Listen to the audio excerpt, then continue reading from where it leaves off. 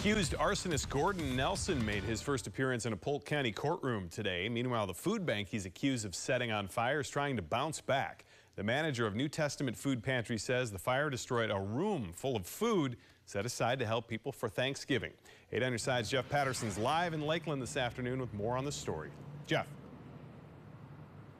Good evening, Josh. You can see the damage from the fire that happened here earlier this week right here. Volunteers spent their day doing what they could to clean up from this fire and to prepare to hand out food next Wednesday for Thanksgiving. But there is no question this fire has had a great impact on this community. With brooms, buckets, and water, they're sweeping up the soot and ash from a fire that destroyed the New Testament Food Pantry. It's going to be a chore, but after we're done, we're going to get food and still give it out to the people. Each month, the food pantry gives out food to roughly 2,000 people, and they were set up to help many with a free Thanksgiving meal. Oh, this is the worst.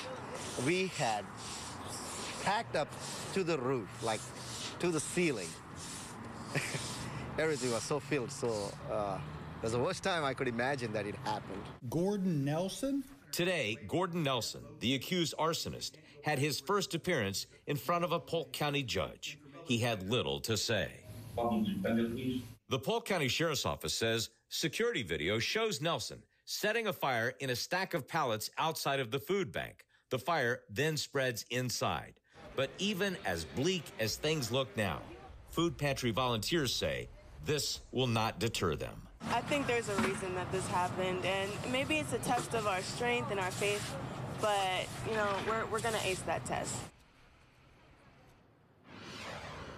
So they obviously can't use the inside of the food pantry to store anything right now, but they do plan to set up tents here next week to be able to hand out food to families who need that for Thanksgiving.